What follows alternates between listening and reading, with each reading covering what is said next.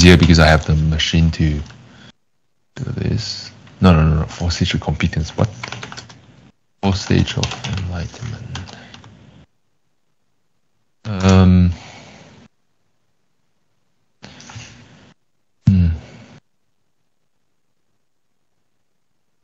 Stick to the easy one. This is better, straightforward. So first, we talk about Buddha as when he was enlightened, and before he was enlightened, there are many people who came across him and helped him, right? He came from a very extreme, not extreme, as in he tried every method for the first 6 or 12 years, I forgot. And he started as, a prince, and leave his house at the young age of 19. Understand that he needs to come back as a fully enlightened person to help them, not just like this. There's no way he can help any of them from the trouble of death, illness, and the trouble of heart as well, like this. They need to go out. He need to go out and seek the way to find it. So he went and he started learning from 2 of the teachers. As we can show last week, he has achieved top 2, I think, 非想非非想天, top 2 of the roof of the 6 realms. Basically, he reached the highest one can get without getting out of 6 realms. In the 6 realms, he reached the top 2 by practicing from 2 teachers in a span of around 6 years, I think. So the point is, he has the ability, talent, and tenacity to get there, and he already has done that. And his teacher was so impressed, he's one of them willing to give up half of his students' influence to him so that he can teach half of the students he has. And the other one willing to give up entirety of his teaching seat to him. And remember, they have a lot of students under their most prestige. It's like, Einstein, in our sense, in a scientific way, scientific community. Einstein or someone like, someone genius. So he does not accept any of this invite because it does not solve any problem. Does not solve the problem of getting out of 6 realms. That means he still have to pass away when time comes. Even that time is very long.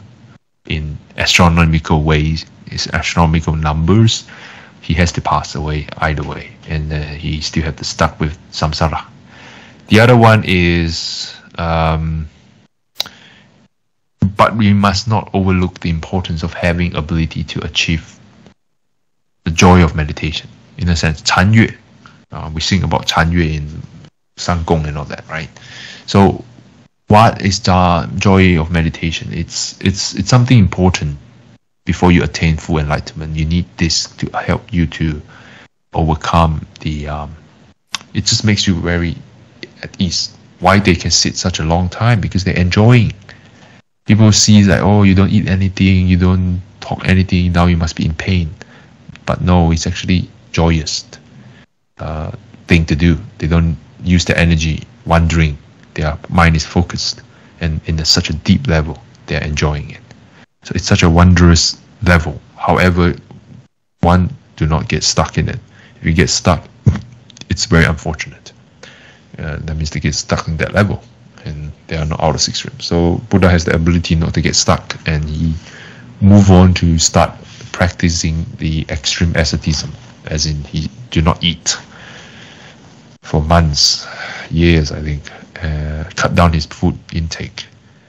And in this journey, many people helping him as well, right? And he started with, there's one of the Buddha story, I think, in a movie format, Keanu Reeves or something, acting as that. There's a snake protecting him from shelter. I'm not surprised if there is actually snake doing that. I do not doubt it at all, because he's we call it his charisma in the modern way, but he has this affinity to all sentient beings that make them drop their guards when they see them. So they don't feel threatened, angry. They just feel at peace. This is Buddha, right? This is the characteristic of Buddha. No harm. So the 5 precepts, if you hold your 5 precepts to the top level, this is Buddha. That's Buddha. So it's something simple like 5 precepts. If you do it to the top level, you have this effect on people. You don't need to have intention on that. It just happened. Back to the point, he went on and someone saw him, almost fell down to the ground. That's one version of the event. He so hungry and fell down. And this man who happened to cross by the rivers, cross by the forest and saw this, noble man, this noble looking man, although he's very skinny and fell down. He offered some food and he took the food, realized, now I can focus better. Why am I torturing myself? It's too much. It's unnecessary. It's too extreme. And then he kept meditating, and someone else walked by and singing, the lute, and then they talk, pondering about, if the lute is too loose, you can't make music. If the lute is too tight, it will snap. Just nice. That's why it's beautiful, the music.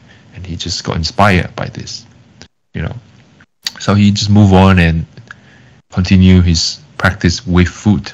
He don't take this kind of extreme method anymore. Middle path is born in this way.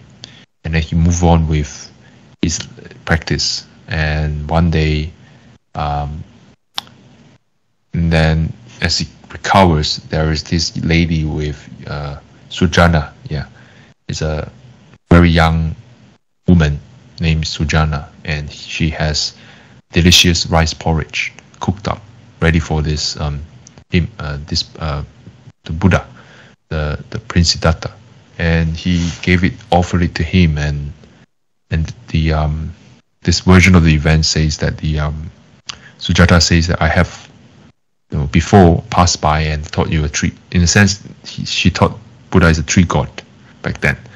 And in the village, they believe if you have any wishes, ask the tree god, and they will grant you the wishes. And she maybe pray for pregnancy for her husband. So they conceived. She already conceived, and she has good news. So she's repaying 还愿. She's repaying the kindness. And so she offered the delicious, best quality rice porridge to the Buddha. And the Buddha has accepted it and recovered even better. And then he stand up and walk towards different path, towards the Bodh Gaya area where he will attain enlightenment. Found a good place, sit down. When he was about to sit down, there is another man passed by carrying loads of what's it called? Twigs. 怎么讲? Not like straws, yes, straws. It's carrying straws. Two bale of straws at his back, behind his back. So he saw this complexion of Buddha, such noble, such he was drawn in. It's like his charisma. And then he just make up a straw mat on the spot so that the Buddha can sit on the straw mat comfortably.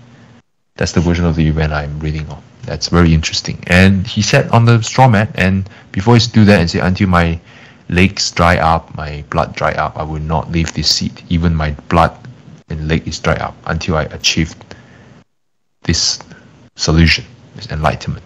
So his resolution is, he's very resolute. He's very firm in his determination to get there. And he did that. He made it. And the rest of the event has been mentioned in the past talk, we already talked about. So now our focus should be on after the enlightenment, right? There is 2 merchants passed by offering their wares, their best stuff to him, to Buddha, fruits and stuff like that. And these 2 merchants, because they saw someone after enlightenment, he exudes that sort of confidence and that aura of joy. He's looking very happy and joyous. It's like you found it at last, and eureka moment, and he reached that stage of happiness that everyone get infected by this in a good way. You're infected by the happiness.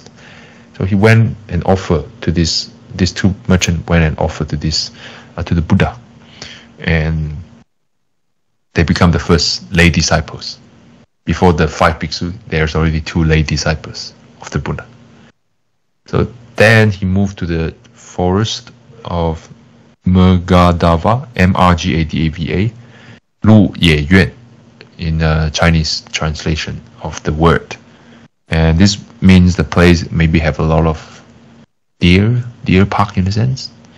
And he went there to, start teaching the Dharma. He first thinking, there's so many people in this world with such muddy mind. How do I help them? And there are some people who are actually very clear.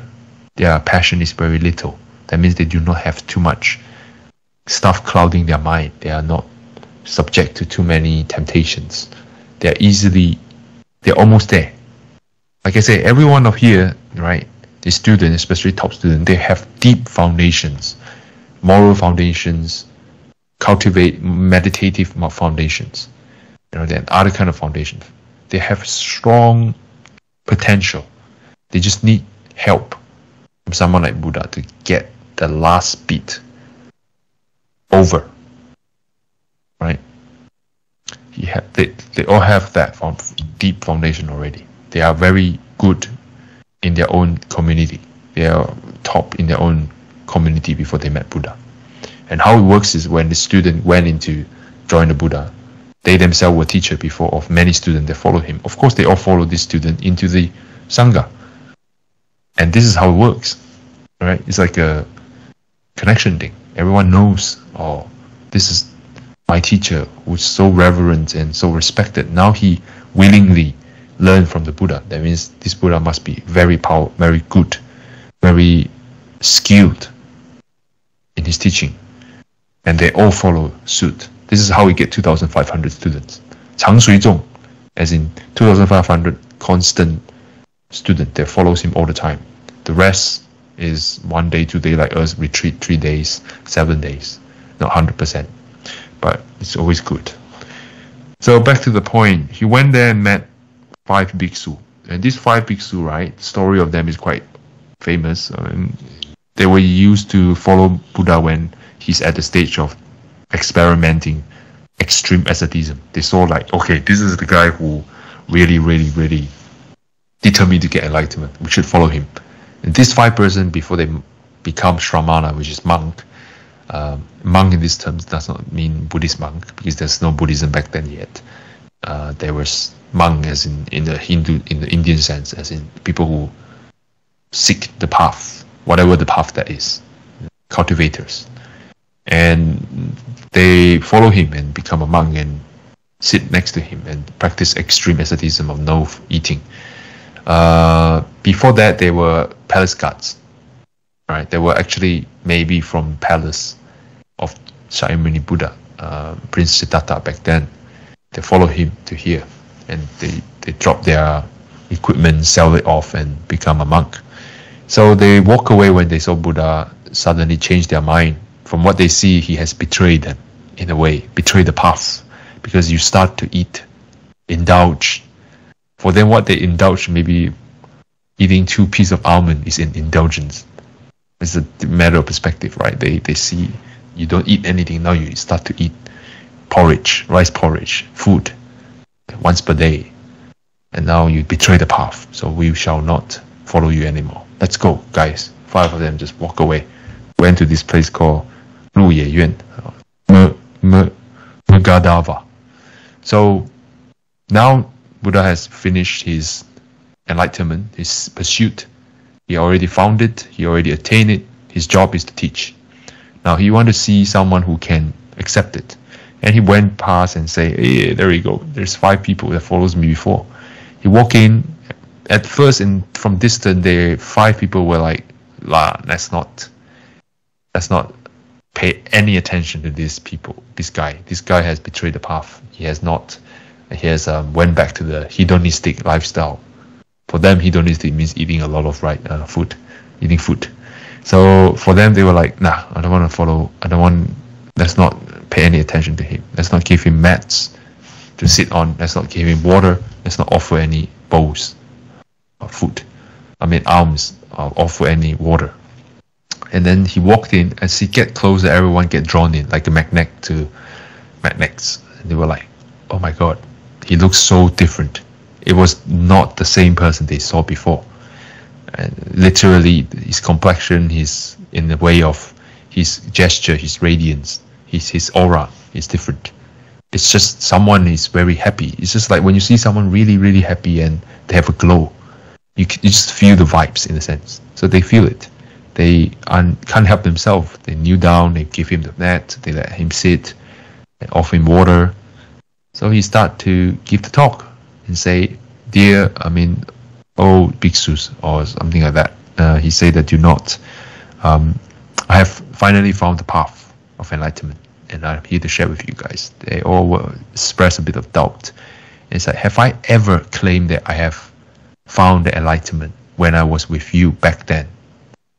When I was practicing asceticism, when I'm practicing fasting, extreme fasting. None of them replied, but they were like, yeah, you didn't say anything about, I have found the enlightenment path. I have found the journey. So they were like very surprised. They accepted it. So now you say you have, and you do look like you found something amazing. I want to hear it. So when he started the Four Noble Truths, which we mentioned last time, right? Four Noble Truths, suffering, samsara, suffering, the cause of suffering, what accumulates the suffering, right? First is suffering itself, cool. And then second is the accumulation of the suffering. And then the third one is the elimination of suffering. The fourth is the path towards nirvana, the path after elimination, path leading towards the end of the suffering. So he mentioned that first time, immediately Kaundinya, in Chinese it's called Qiao Chen Ru, Kaundinya, Kaundinya, Bhiksu Kaundinya immediately got it. And he started to take refuge in Buddha Dhamma Sangha, become his official students. So he is the first monk in our era, in our Buddhist era, in this Shakyamuni Buddha era. And the first Dhamma that he gave, the one we just talked about, Four Noble Truths and stuff, is called Dhamma Chakra Pravatana Sutra. So just for the record, this is a reading. And Zhuan Fa Lun Jing is called, translating it into easier, English, Chinese is say Zhuan Fa Lun Jing. English means spinning the Dharma wheel. The Sutra of spinning the Dharma wheel. Basically, he started talking about the path towards enlightenment. After that, Buddha has lived with them, 5 of them. They all took turn, 2, 3, in groups of 2, groups of 3. They have to eat, right? So 3 of them went out alms. Buddha teach the other 2. And then when it's time for Buddha, he himself also lead by example. He don't just sit there and say, get food for me. He walk out as well, let the other bhiksu, maybe Kaundinya, who already gained term, understand the path. Or he's the first guy who gained enlightenment in the way of Arahant, which I will explain later. He teaches, maybe. And then the Buddha just went out and asked for alms. They all take turns. Eventually, 5 of them got it. He repeat a few times. He just repeat a few times. Same thing, a few times. Different perspective. Maybe they have answers. They will repeat it. And they got it. And all of them, not just got it as in, I understand what you're talking about. Yeah, cool. No, he sees what he sees. Because they all practice. They understand concepts. They actually practice meditation as Buddha has instructed. They just go in. They're already practicing before. They just don't know what they're looking for. They just do it. But this time they already tell you, this is how you do it. Meditative, count your breath and stuff.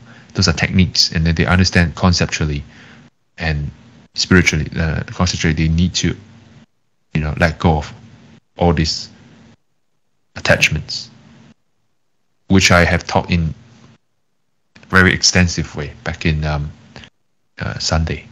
So now we talk about the 4 stages of enlightenment in the early Buddhism, the one that Buddha first introduced. These 4 stages of enlightenment, after I, process it a little bit, like right now, it actually is a way to tell us how you cultivate, basically. Those stages of enlightenment is not like giving you a certificate. Buddha's like, hey, you're a Sotapanna. Hey, now you are Sakadagami. Now you're Anagami. Hey, now you're Arahant. Congratulations. Shake your hand. Take a photo. It's not like that. That's too formalized. Buddha don't do that. So let me tell you the 4 stages. First one is Sotapanna, Shutohuan. And then second one is Sakadagami, Sutohan. The third one is Anagami, Anahan. The last one is Arahant, Arohan. So you can see Chinese literally translate without, they literally translate word for word. So first one is stream enterer. Remember, to be a qualified Buddhist student, you need to be Sotapanna. That is the hard requirement. Right? In the absence of something like Amitabha chanting, you need to at least gain Sotapanna to be safe from 3 lower realms. As we mentioned, this concept of 6 realms, Buddhist cosmology. The 6 realms, right? For us human, we are in the middle. And then we have, and in many cultures, right? We put ourselves in the middle, Midhelm, and then Vanhelm, and then Helheim, stuff like that in the Nordic. I play too much God of War, sorry guys. Point is, we're always in the middle. So same goes for Buddhist cosmology. We are human, we have animals realm lower than us, we have hungry ghosts, and then we have hell realm. The lower they get, the harder the life is, the more pain, suffering it is. That's always because of karma, which is what we talk about in Tai Shan Gang Pian, in Treatise on Response and Retribution. Now the point right now is, Sotapanna do not immune to the lower 3, not because of anything, but because of their ability to let go of the cost that affecting into these 3 lower realms. What is 3 lower realms? Greed, hatred, ignorance, right? Tan Chen Chi. 3 lower realms manifest into, if you concentrate enough, strengthen it, it becomes 3 lower realm. It becomes 3 thoughts, unwholesome thoughts, 3 poisons, we call it Santu. 3 poisons, 3 afflictions, in Buddhist term, make it very clear. It manifests into 3 lower realms. Animal is commonly commonly representing ignorance. You're ignorant of things, hence they become less receptive of things. In terms of, they are smart animals, but they become animal instead of human, unable to speak properly, unable to articulate. Maybe they can talk among their own kind, but they're always subject to human activities in a way. It's because they have some sort of ignorance in them that cause them to do that. A mixture of others, well, if you go into nuances, they are always mixture of hatred. If hatred is very strong, it becomes snake. 蛇的嗔恨心很强. This is a very common thing. We call it vipers, spitting poisons. Why do we describe them as that? Because they have strong hatred. Other than the vanilla base, which is the ignorance, and then they have hatred. Or if ignorance in the deeper sense, it becomes pig. That way. So there's many degree of things, just like all kinds of human in the world. There are all kinds of animal. They're very smart, wise animal. Not wise, I don't know why, I can't understand them. But they're very smart, receptive animal. But they still become animal. Because some of them have committed lust, which is greed. Lust over human. They become a dog. Lust, when they're human, they lust, unfettered sexual misconduct. They become dogs. They become birds. 隐喻性很重. Right? They can be very smart, but they still not unable to control themselves. So those are, those are the state of our mind and how it affects the external world around us. And then we have the hungry ghost, which is commonly attributed to the cause, the effect is the effect of greed, right? Unable to let go of your house. Now it becomes a ghost that roam the house. We get Hogwarts. It's very fun. But there are also many accounts of ghosts haunting because they can't leave their house. Why? Someone's stopping them, no one's stopping them. They're attached to it. Alright? Some attach to their husband and wife, to their spouses. Some is becoming a ghost. Some become, there's a lot of story in Buddhism, like, hey, there's a monk, was accepting offering from a lady whose husband just passed away, and the monk was like, stop slapping your face. Stop slapping slapping the animal, the mosquito, or stop slapping the bugs on your face. That was your husband. It was like, what? Because they're attaching to her so much. Some of them is reborn as the animal, like bugs, insects of the book, because they love the book so much. So they literally born born to the book. Maybe they're the larvae or something. Let's not go too much in that. The point is attachment. This is animal realm, but also we can describe hungry ghosts as well. But hungry ghosts in the traditional sense is they literally cannot eat. They're really, the throat will burst into fire every time they contact in food, and that's mostly because of the deeper level of karma they have done. Some of them are normal, like ghosts, like us, but in the ghost realm it's different. So let's not go too far on that one. My point is attachment. There's something unresolved that caused them to stuck like that. For us, same thing. We're still human, as in we're not fully enlightened. We are not. We still have problems. We have sickness, subject to illness, to death, to all these conditions, because we have not resolved it in the past, causing us to stuck like this. So back to the 4 paths, right? The 4 stages of enlightenment. Basically, if you want to gain enlightenment, the very first step, right, is Sotapanna. Sotapanna, to attain Sotapanna, one must let go, truly free, like as in the concept does not exist at all. Free from the belief that there is an unchanging self or soul in the 5 impermanent skandhas. Basically, a driver recognizing that he is not his car. You don't have to stuck with this car. It makes sense, right? It sounds ridiculous when you see that. That's exactly what Buddha is looking at us. Their perspective. When they look at us, it's like a person driving the car. Even the car is already broken down, rusty.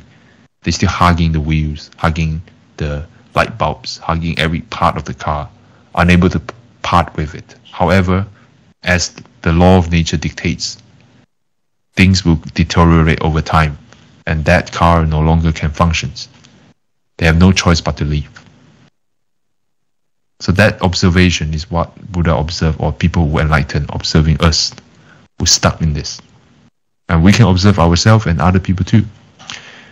So this attachment to this so-called soul. So let's use science way to break up what is souls, right? It's like what we break up the molecular world, right? Atoms and protons, neutrons, stuff like that. Those are particles. They are considered as material. They form material. So first one, physics. Physical form, your body, this world, Milky Way, blah, blah, blah.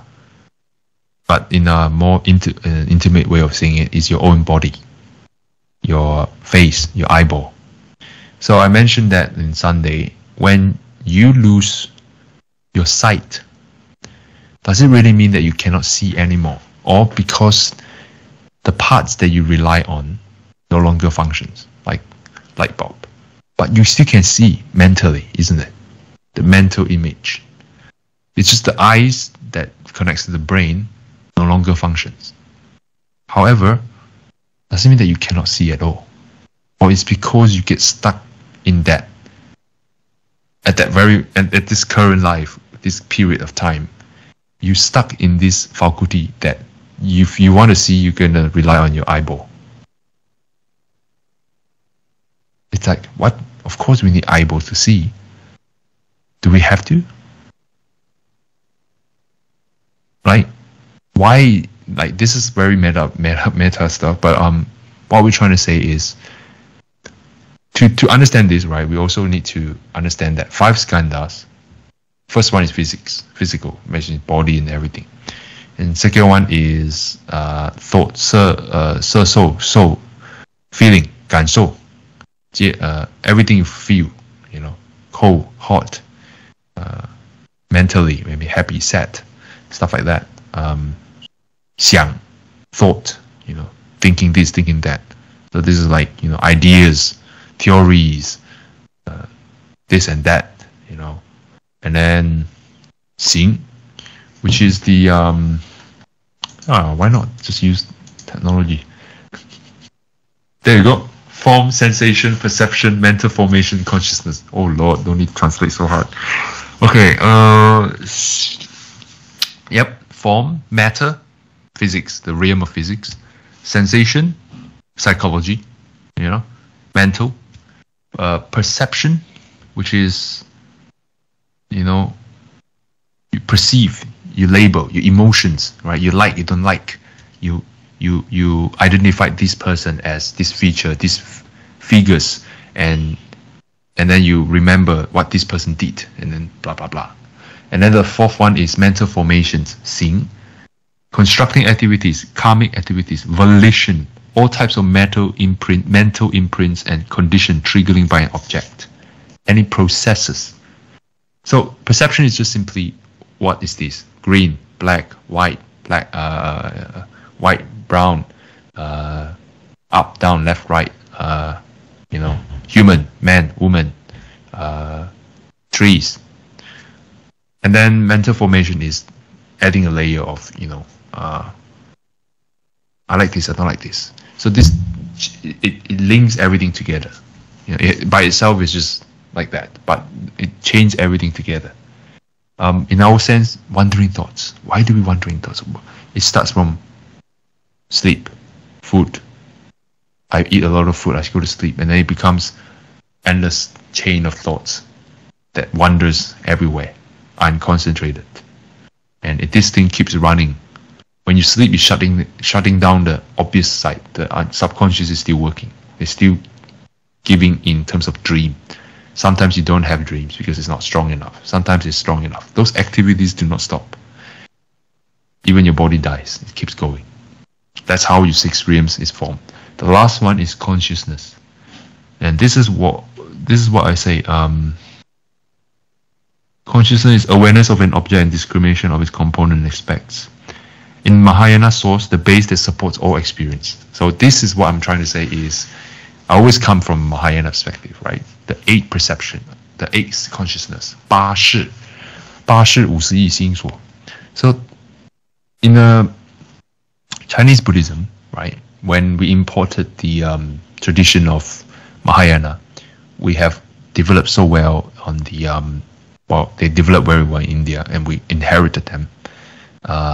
The idea of 8, the conscious only school, championed by Maitreya Buddha, Bodhisattva Maitreya.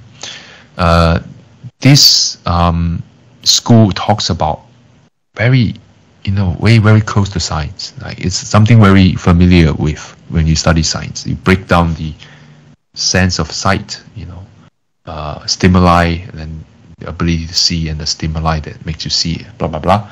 My point is, we all have 8 conscious, all right? And when we talk about Buddha nature, the relationship between Buddha nature and this consciousness, accumulation of mental activities, is like a moon and the reflection of the moon. 水中月. Moon represents our true nature. Reflection of the moon represents the consciousness. So whatever consciousness is a projection of the true nature, or rather a perversion of the true nature. Right? The origin of you, essence of being, of unbeing, the concept of being, unbeing already defeat the purpose of the true nature. I'm going like really philosophical there. This is part of the Buddhism as well. See, it can be very deep. But the point right now in practical sense is all this consciousness that we talk about, the 8 consciousness, right? if we break it down, the first 5 is common. It's already covered in science. 6 is as well psychology. The first 5: sight, right? Smell, touch, taste.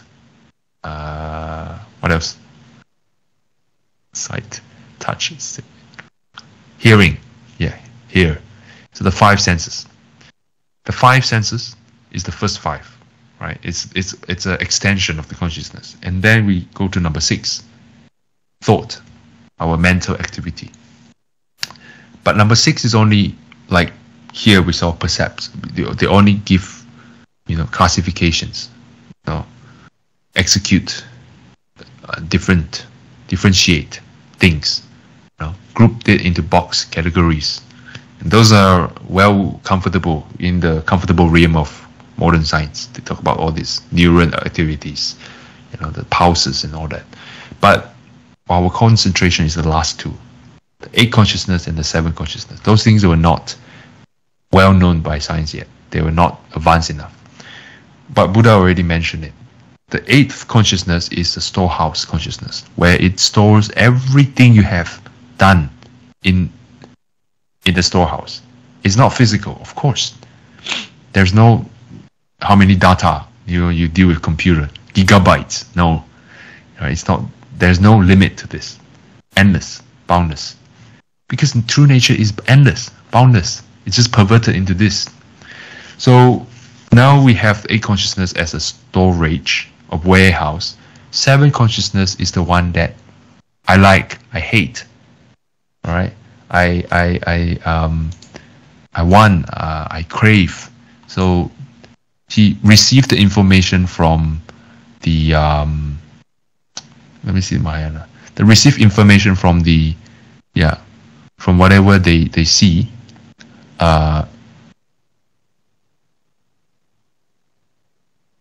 Yogacara. Yeah, babe. Yeah. For my favorite part. Oh, not this one. Let's not go too far on this. Yeah. Yeah. There we go. Deluded awareness. Hey, that's good.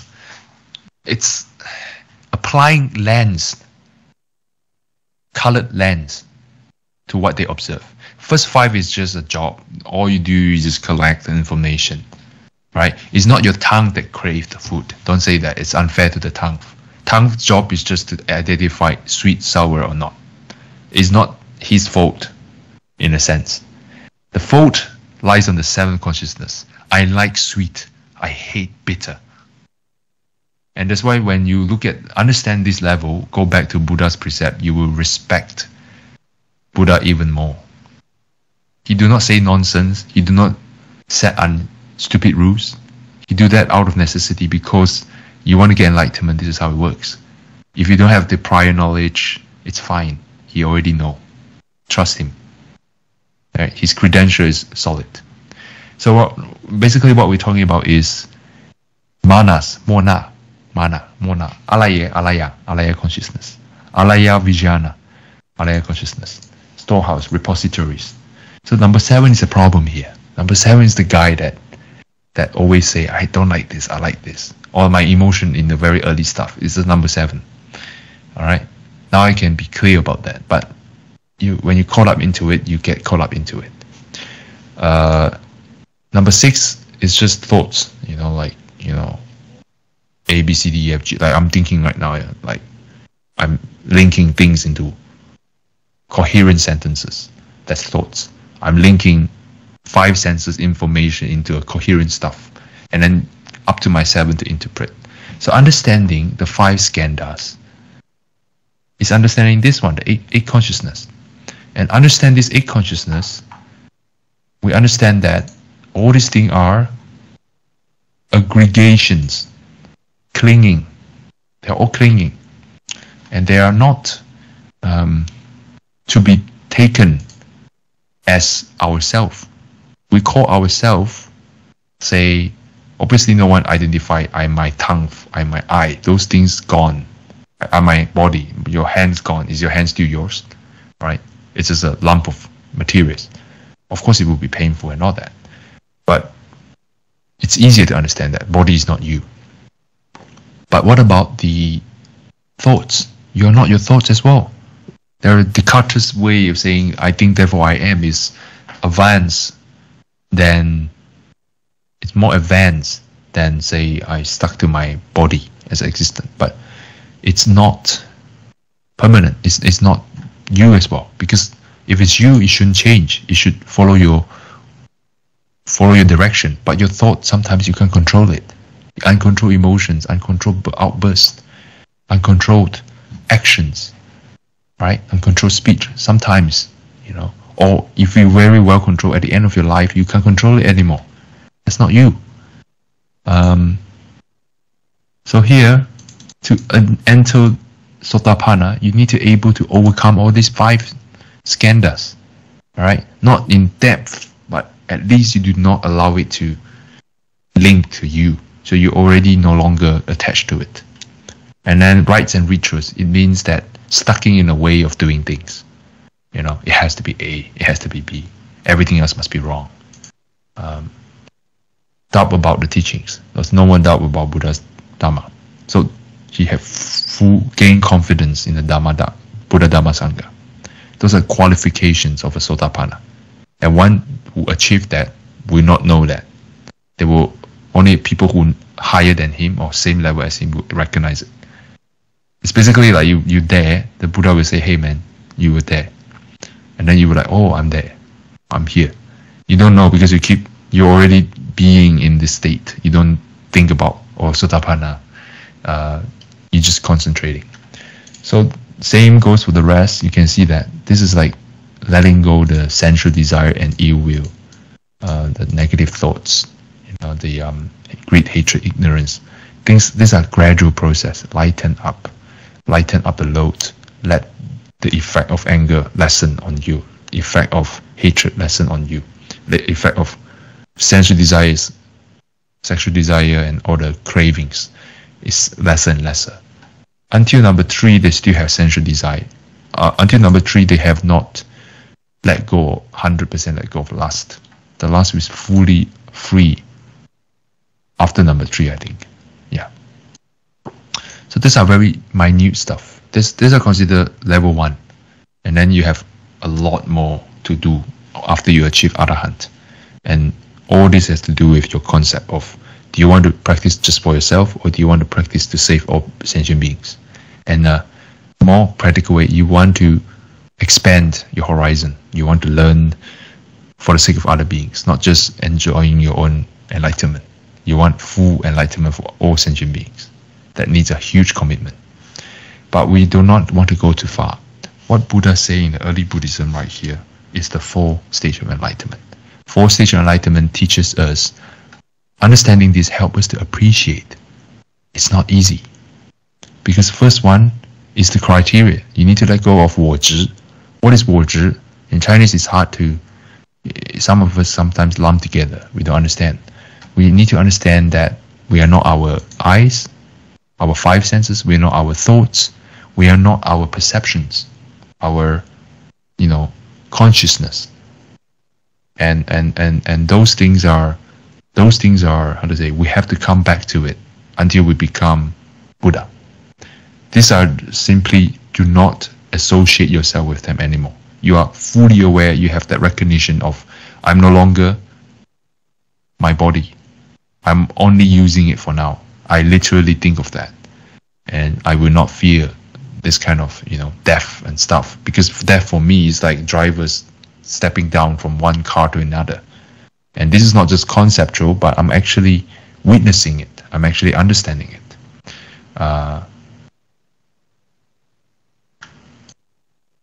That means you are not allowing that thoughts, wandering thoughts to become something attachment.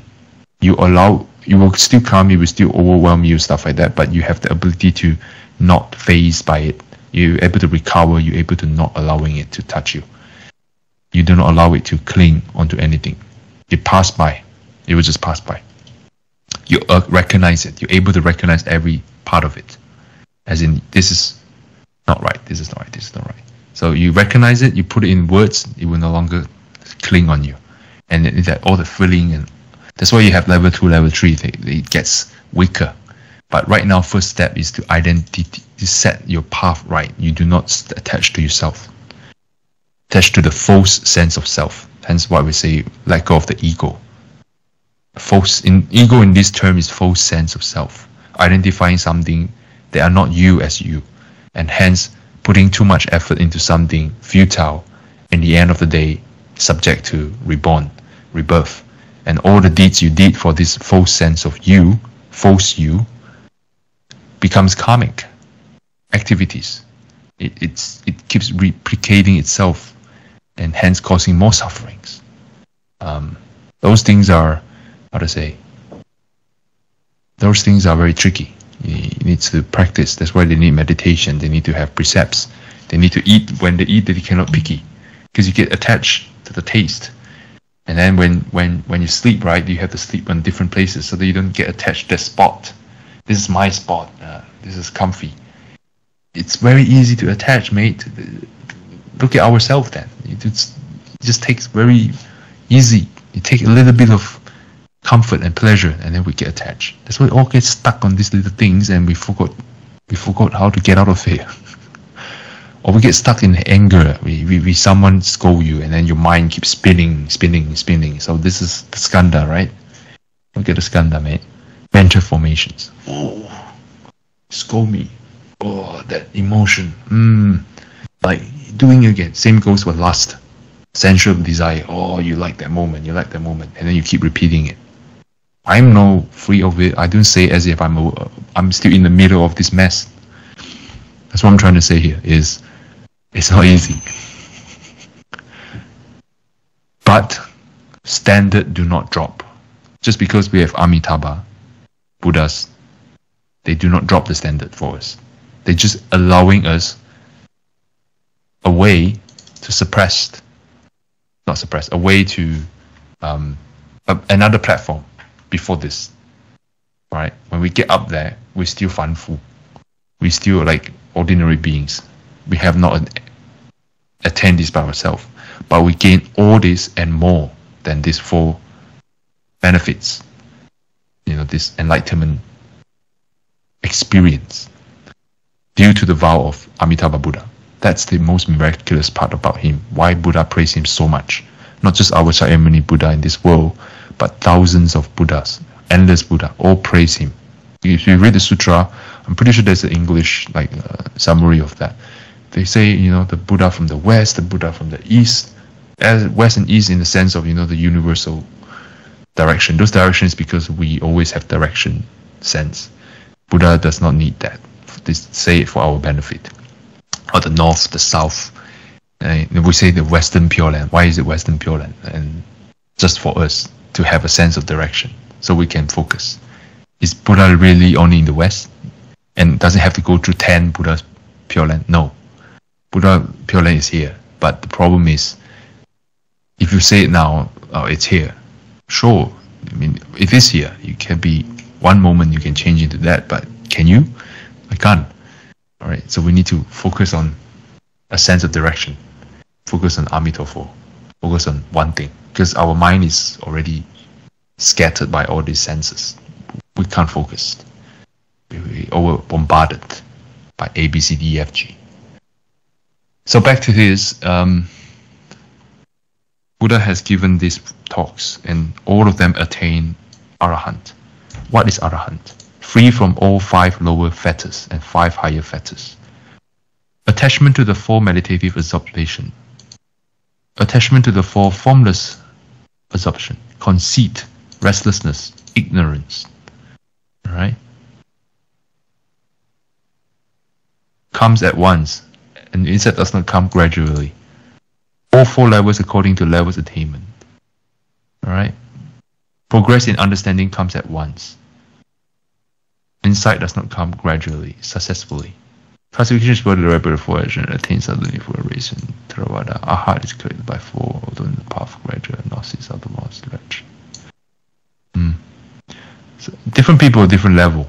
We can't just and in the material world, in the outside world, what does it mean? First, once you reach the first level, you're no longer subject to 3 lower realms. You're only human heaven 7 times. And then as you improve, this 7 times is to teach you, is to lessen the grip of the world have on you. Now you have only one more time before you can go into the pure abodes in heavenly realm. There's a heavenly realm which I've shown you in the pyramid scheme. There is a block where only people who cultivate the path of Buddha Dharma can enter. Those are the state of mind, right? The rest of the world, the heaven, they do not practice that.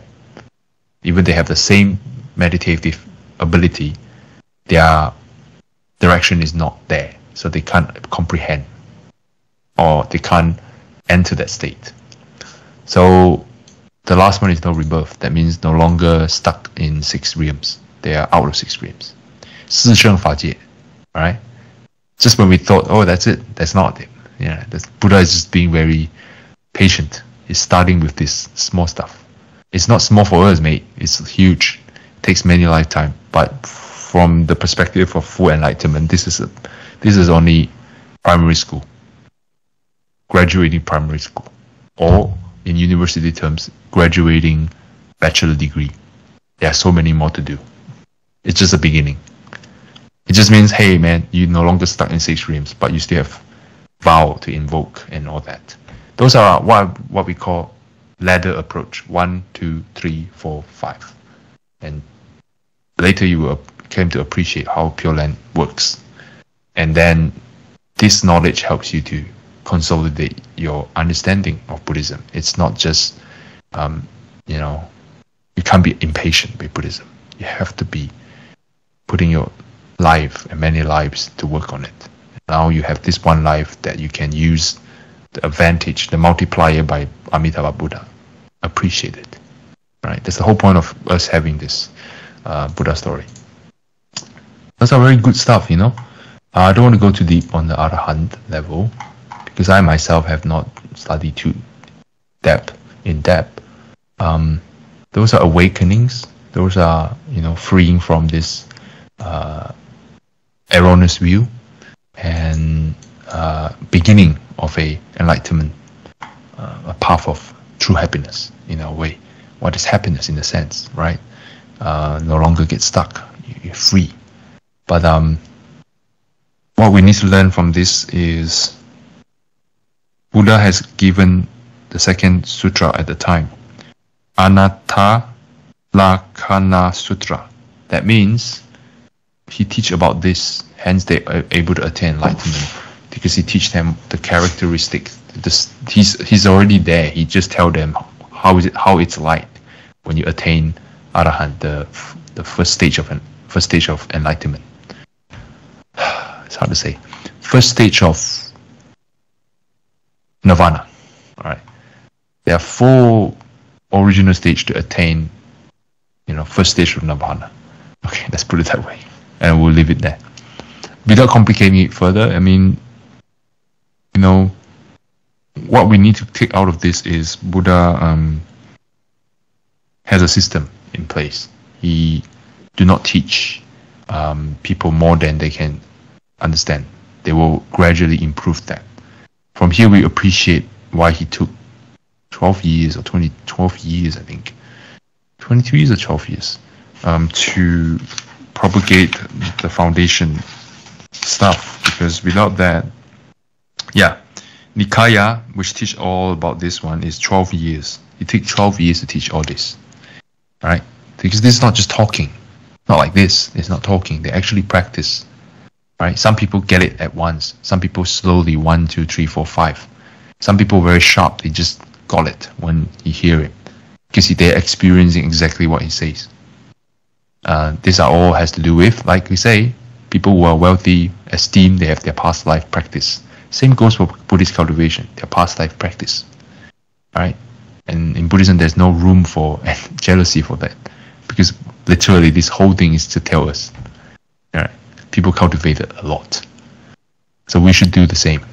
For us, we need to focus on Amitabha, focus on, appreciating how Buddha make it so accessible for us. Right? How did Amitabha relate to this one? Right? First, it has the vow of Amitabha to help us no longer fall into 3 lower realms. But especially for us who can't rely on our own faculties because of external element and because of our mindset, we have not fully having the environment to learn about this, or we don't have the ability to finish this off in one life, and we have no guarantee of next life we can still be as lucky as this. So we used Amitabha to suppress all this negative or erroneous view. That means you need to let go of all other thoughts, thinking, schools. You need to focus on the name of the Amitabha. And you appreciate this in a way that you can now put your heart at ease. And we will go deeper and we'll understand better. The 8 consciousness school that we talk about, right, is to explain it further, like how skandha works and stuff. But its proper value is, why are we here? Why are we who we are? Why are we acting like that? Why am I uncontrollable in this situation? Because the 7 consciousness, the 7 perception is kicked in place, attached, and the 8 consciousness is the storehouse that admits a lot of information from the past history. That past can be past life. We call past life as in we group ourselves in different period of time of existing. We stop existing when our 5 senses no longer, our body no longer works. But problem is the ability to see, ability to hear, it will never be lost. Right? It will just be restricted to different stuff, depends on what you attach. All this is because you attach. If you don't attach, there's no need to rely on eyeballs to see. You already can see. Oh my God, it's like a person who can walk, they're still holding onto the rail because he fears that he can't walk. Or another case, a lion shackled to the chain, and he has been shackled since he was a cub, maybe in a zoo, in a old-fashioned zoo or carnivals, and now he's grown into a strong adult lion, all the mane and stuff, looking very majestic. Still, he doesn't dare to move out of the range of the chain because he conditioned to believe the chain is stronger than him. Right? It's called learned helplessness. Right? And he can even easily get rid of the chain or break the chain easily with his strength, but he no longer knows. That's us. Right? That's us. We already have ability to see here. Of course, I can do it now. You pluck my eyes out, I will be like, But we do need to know we've been attaching this for too long. That's why we can't. Not because we really can't, because we are conditioned to believe we can't. Who conditioned you? Yourself, your erroneous view, your attachments to it. It's causing us a lot of problem, causing yourself a lot of problem. And this attachment getting stronger and stronger, it forms the world around us. Right? So hence the conclusion of all phenomena arise from the heart. 万法唯心造. And then if we read the Chinese conclusion of the consciousness on this school, 三界唯心，万法唯识. The 3 realms, right? 三界唯心，万法唯识. So what kind of concept?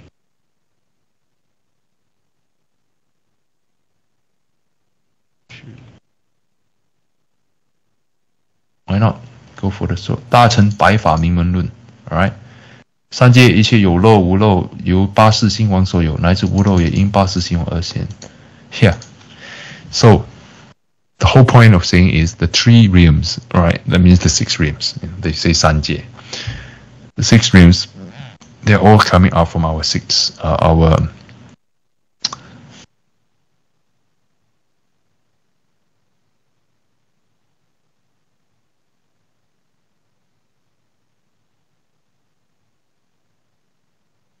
Remember, Master Ching Kung used a lot of the consciousness on his school.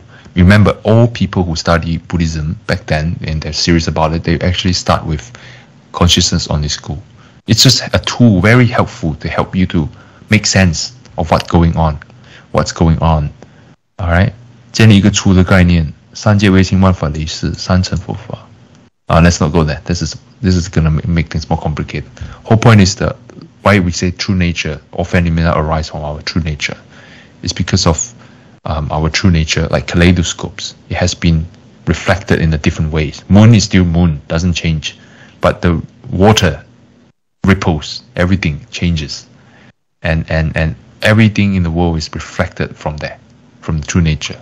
It's just a reflection of ourself, true self. It's not ourself. It's just reflection. You are not that mirror, that you in the mirror, right? Even you can see my image here. It's not me. It's just the light reconstruct my face, reflected my texture into this, my features into these screens. The screen replicate my movements like this. So same goes for our body as well. It's in a larger scale, right? We are also a reflection of our true nature. We are not stuck like this. We are not only limited to this, right? And that gives us a very strong outlook. You know, you can be better. And how to be better? How to improve yourself? You know, all this learning of Liao Fan, learning of Tai Seng Gan Yin, learning of Amitabha Buddha, for you know, have belief in yourself, belief in your true nature, start to come together. See, there's a system, and that's what my goal is trying to do. Of course, I need to practice better, but this is how I came to understand Buddhism as well. I start with the basic Buddhism, the four realms, and then I start to contact with Mahayana. I start to understand that, oh my goodness, there's so much things, so deep, but so systematic. You need to grab the core of it. 抓着纲领, Venerable Cheng to say, you need to grab the index of things, core of things. Alright? If you don't understand any of this and you earnestly chanting Amitofo, you will still understand, you get better understanding in Pure Land. Doesn't matter. The practical purposes, all you need to do is just chanting Amitofo, have a vow to bond in Pure Land. Current life, having this knowledge helps you to relay to yourself and other people why Buddhism is the way it is, why you practice Pure Land Buddhism, and why Buddhism has this huge encyclopedia of stuff. And what is Buddhism, right? Whole point is Buddha means awakening. Why is Buddha showing this? So looking at his life, we will understand better what are we learning. So right now we already reached that conclusion, right? You know, our existence is because of so much event, chains of event we put ourselves in, and it becomes a result. This process keeps spinning, spinning wheel that never ends. So our job is to stop adding to it. Start, you know, pointing ourselves, our compass towards a direction. How do you do that? How do you find yourself a certain amount of peace? You make use of this kind of session. In my case, this is how I remind myself. I'm lost in normal times when I'm free, stuff like that. So this is how we work towards that. You have your own circumstances. You find your own way. Like you make videos, you understand that for Auntie's situation. Some people as well. You know, Master Ching Kong used to force him to talk himself. Talk about sutra. Not because anything, but he just wants to be reminded all the time. So we have a set routine to teach ourselves. That's why Buddha also set a routine for, you know, when you sleep, when you actually follow him, you follow his routine, you understand deeper, better. It's a more intense way. Everyone's condition is different. And the power of Amitabha Buddha's name is because it can be used anytime, anywhere, charged up by his vow. And if we understand our foundation as human beings and using Amitabha on top of this foundation, it will help us not just go to Pure Land, that one is the big one, but of course it will help us with our current life, right? Some people takes this much time to get there. Some people very quickly can get into it. I need a lot of time. I understand that. So despite whatever emotions I'm having, I'm still having to do that because we all have the same amount of goal. We appreciate it. We understand that this is what I need to do in order to get out of 6 rhythms, so that I can have better faculties. I don't get attached by these small things, sensations and feelings. So all the best, guys. All the best. It's learning Buddhism is not easy than we thought, but it is easy. To do it is just chanting Amitabha. Putting your heart one-minded, concentrating on that. But to explain it, it would take many lifetimes to explain it. Buddha is only talking about a summary of it. Right? Why do we need to explain it? To be honest, when you're experiencing it, to be able to teach, to do and teach, is another skill set than just doing it. Right? So Arahat can do some, but some of them cannot teach. You need to teach properly. You need to understand the other side. That's another set of skill you need to have. 自修自度度他嘛. So I would like to stop here because it's 11. It's been like 2 hours, 3 hours, 2 hours and a half. Thank you so much. I think that's the recap and plus, not just recap, but plus. Thank you so much for the session, and we'll continue. Well, let's talk about Venerable Wuling session this Sunday. They will be talking about Wuling session this Sunday. Monday, I think I will go back to normal and talk about it, but I think I'll make it 45 minutes or something. I don't want to drag it too long. I already overdo it this time, so I'll cut it down shorter. Thank you. It helps me as well in clearing my mind, calming down as well. I was not calmed down in the beginning. It's just all sorts of rubbish in my mind, to be honest. It needs to be cleared out. I understand why Master Chi Kung tell me to 讲经, not because I'm very good at it. It's because I can be good at it, but the main reason is because this is something I need to do to remind ourselves. Like basically how he do it to himself. We just need to cut down the desire. To be honest, in my experience, need to cut down the commitment, to reduce the pursuit, and be patient. Need to be really patient. Something I haven't fully learned is I need to be patient about it. Need to stand up when it's time to stand up. Need to go out there and do things.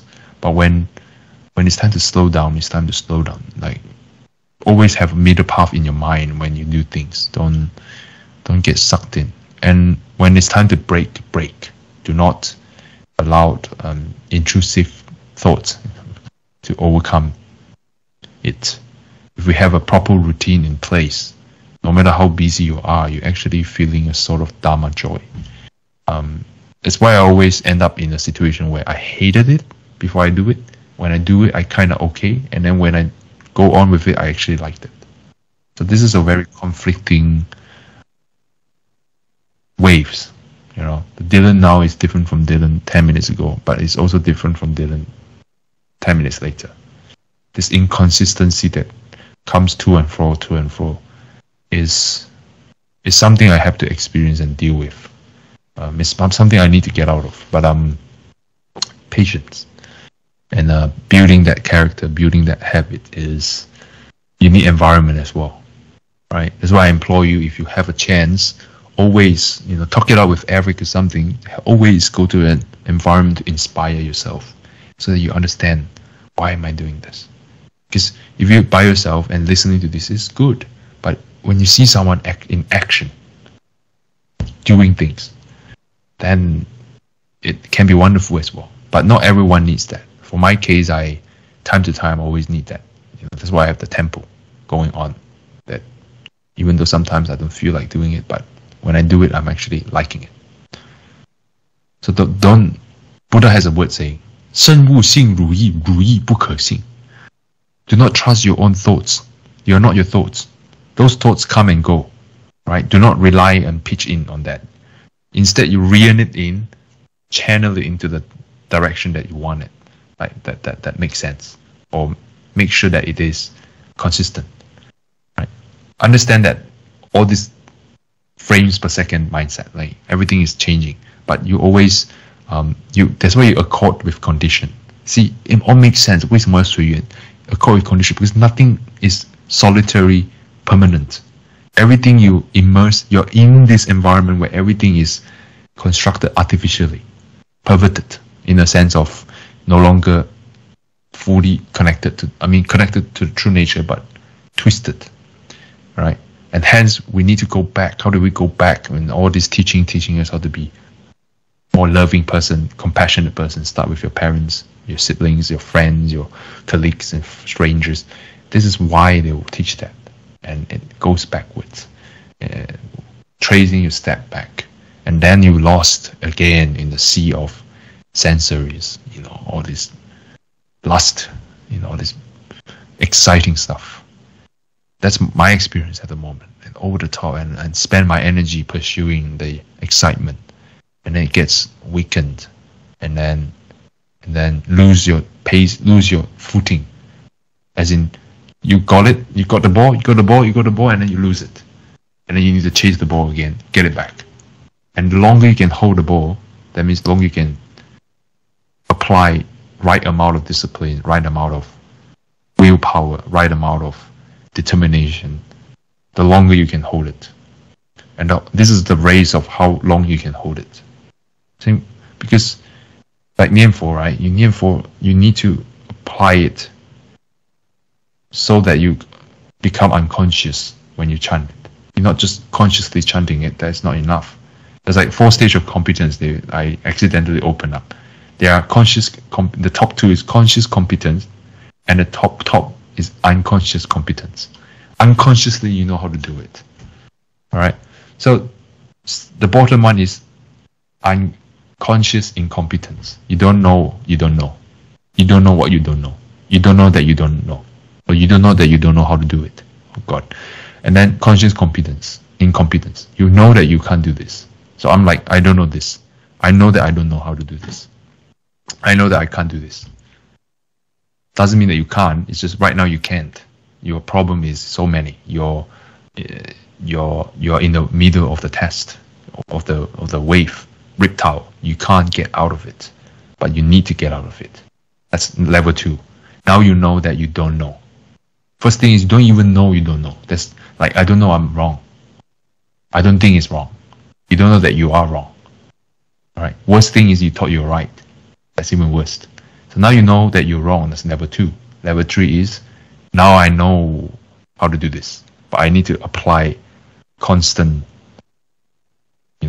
vigilance. I need to hold the ball and all that. Then the last stage is, as you can see, the skillful people, master and all that, 随缘自在嘛. They literally do nothing and then they still do it right. That's like when you see someone just do something very well, they don't talk. They just talk to you and they keep drawing, and it's like, yeah, suddenly the whole drawing is beautiful. Or old chef, they don't talk. They just talk to you, but when they slice the garlic up and everything is just perfect. It's called unconscious competence. 念佛也是这样. When you chant Amitabha, chant until a level where you don't think about chanting. You just chant. It's just like breathing.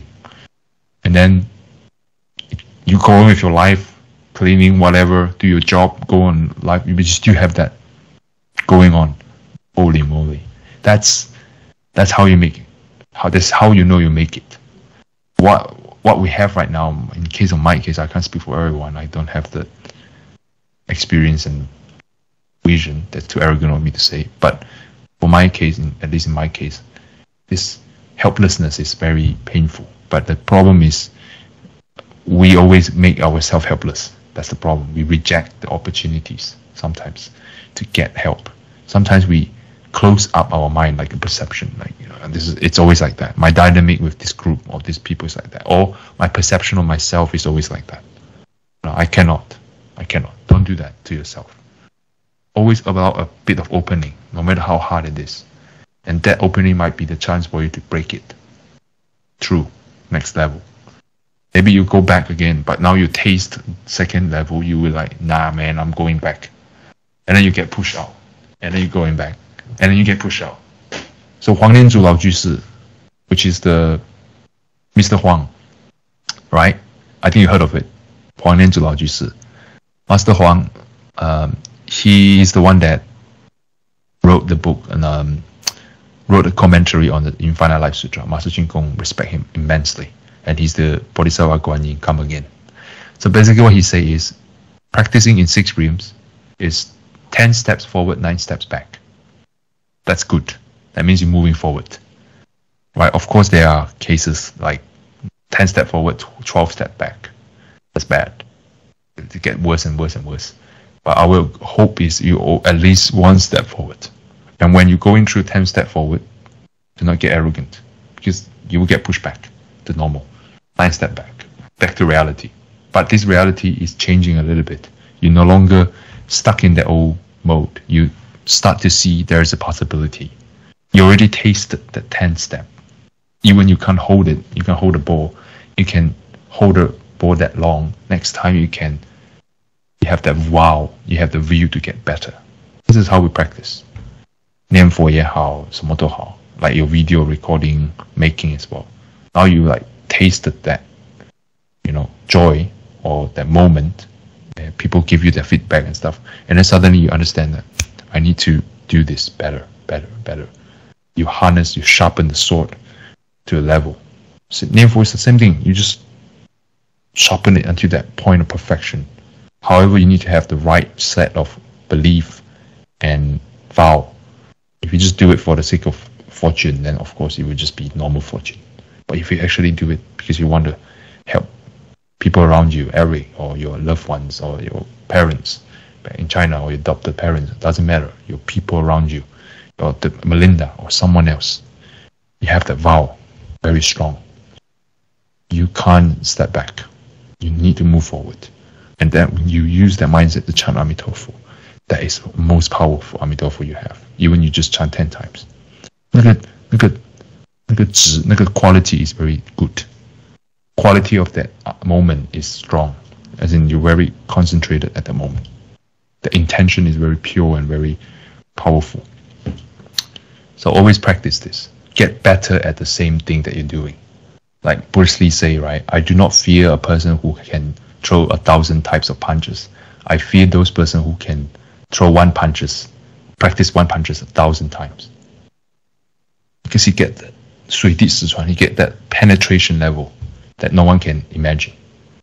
All it takes is one punch, and then not referring to the anime, but yeah, that one punch, that focus. All right, thank you.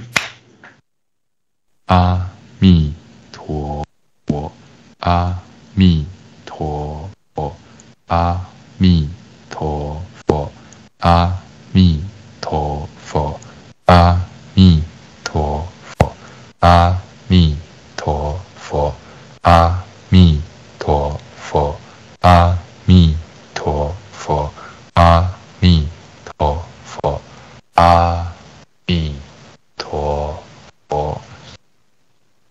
Thank you, everyone. Thank you, Auntie Inza. Thank you. Good night. Good morning to you. Good night to myself. Bye-bye.